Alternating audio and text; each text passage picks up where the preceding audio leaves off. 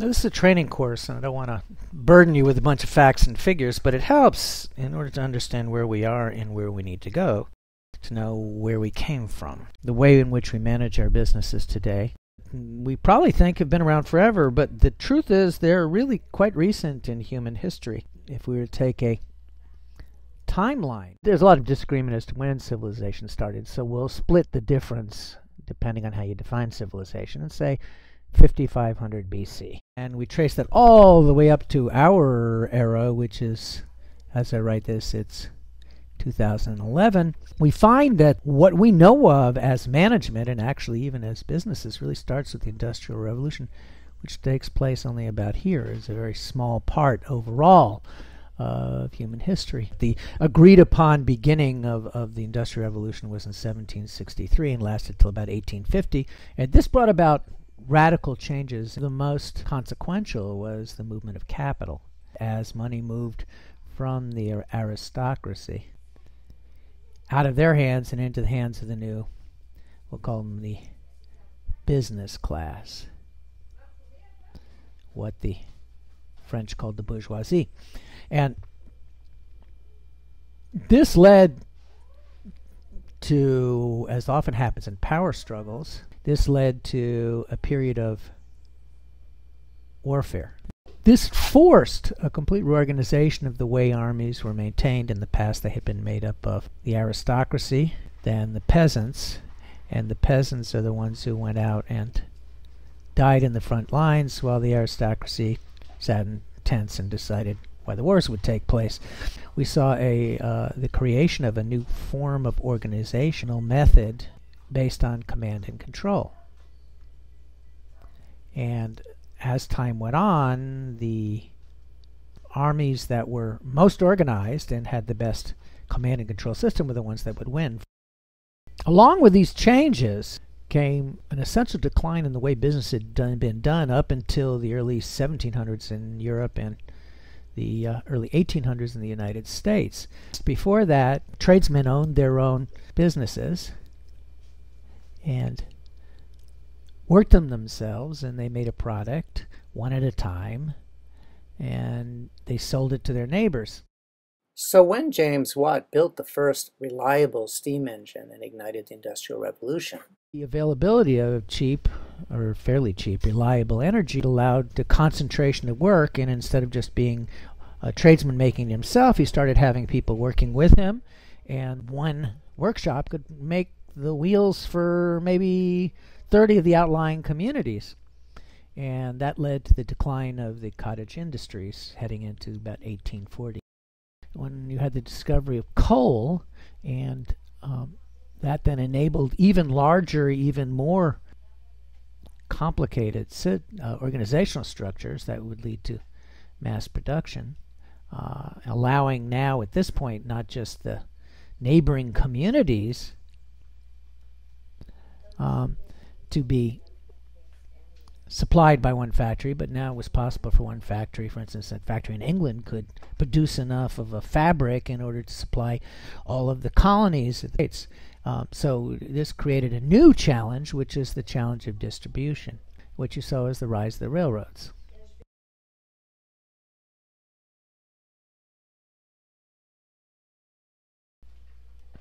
With the rise of the railroads, there came, of course, new and unexpected problems, as always happens when you have a new technology.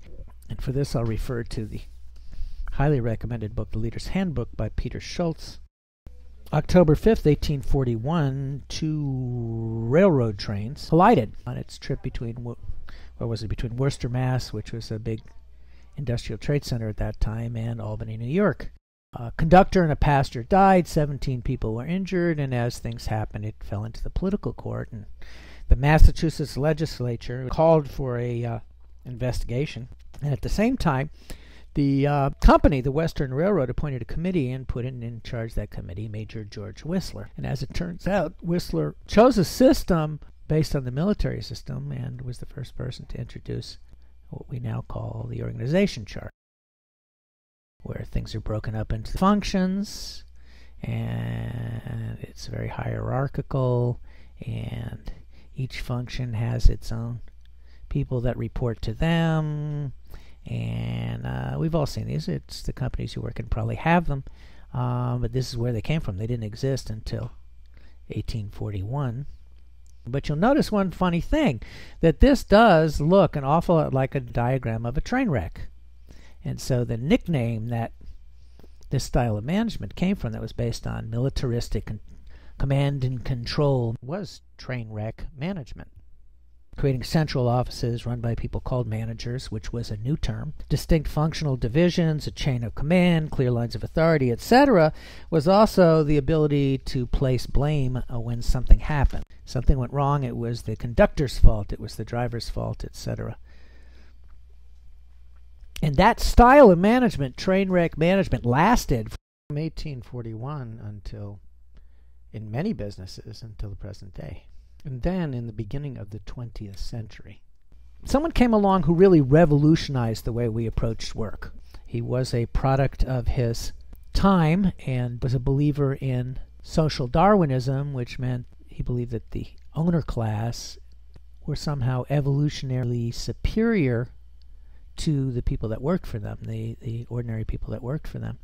And this casts some of the things that he wrote in a light that has made him unpopular in certain circles.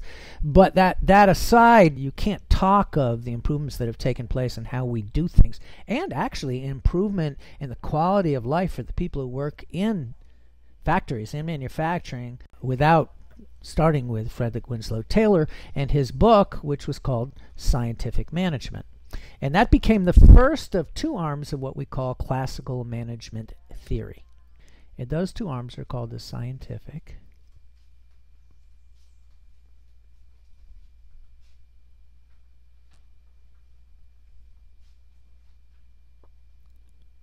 and the other is the administrative. And the scientific, which tended to be more empirical, more involved to actually working right on the work floor, was concerned with individual productivity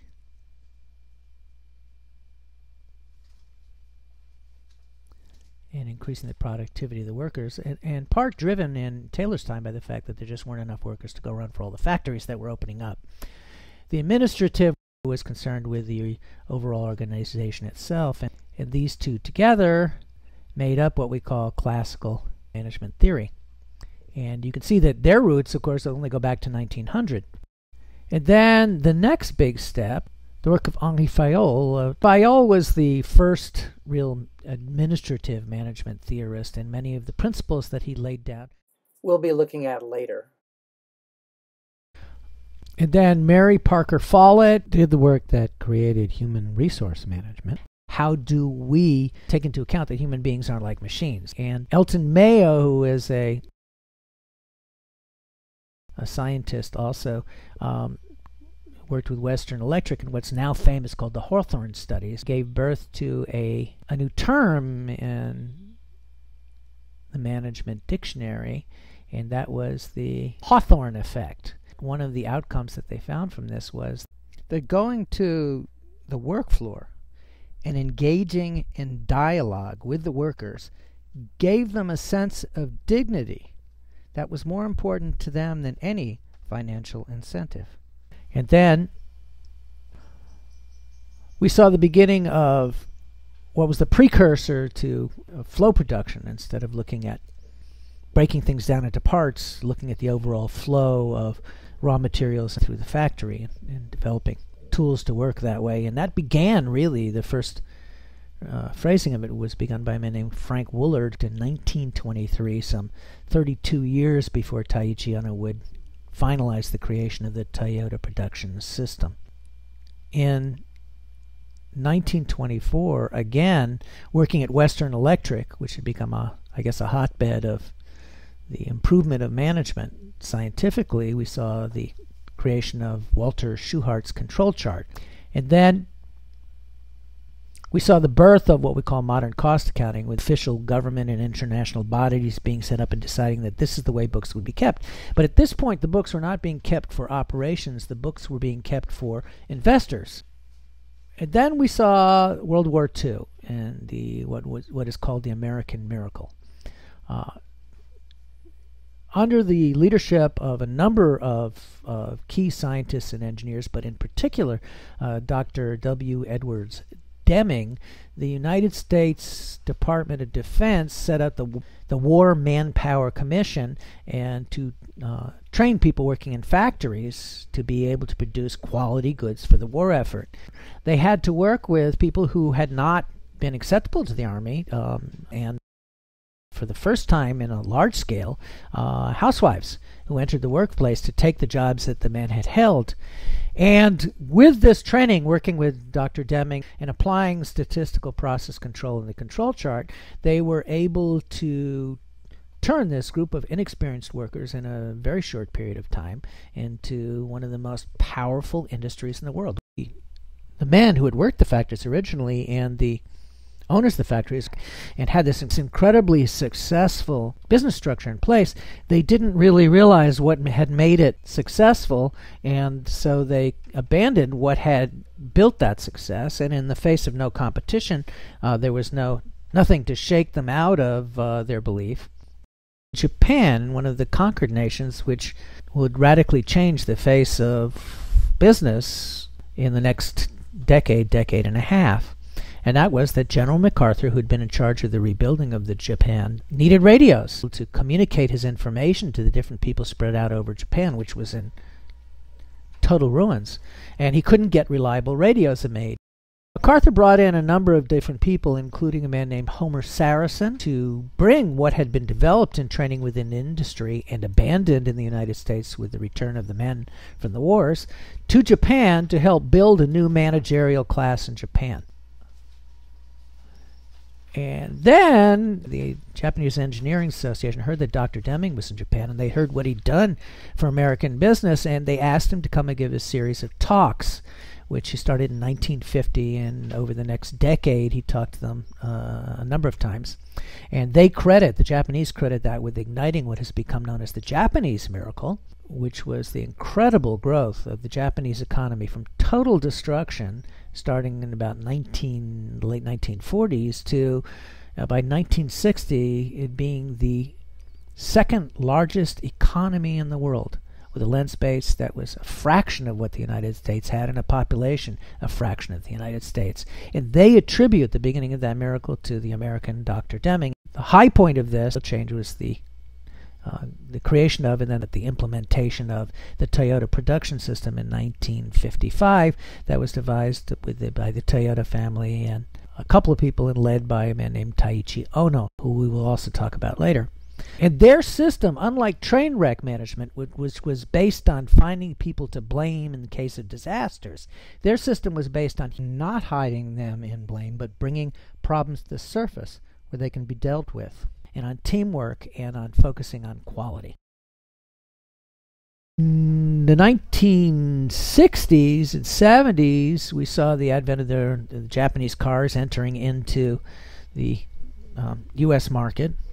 And in fact, I saw myself in an interview with Henry Ford Jr. at the time saying, yes, we make lousy cars and we'll continue to make lousy cars as long as people buy them. But in 1980, Lloyd Dobbins of NBC released a documentary called If Japan Can, Why Can't We?, to answer the decline, the crisis that the United States had entered. And the last 20 minutes of that was an interview at now 79 years old, of Dr. Deming, talking about what he did in Japan and what needed to change in the United States. And that led to Dr. Deming being a very busy man the last 12 years of his life. And since that time, we've entered the era of, about 1992, with the death of Dr. Deming. We've seen the rise of the management fads and celebrities. But to put things in perspective, the invention of the fax machine took place around the same time as the invention of the job of manager.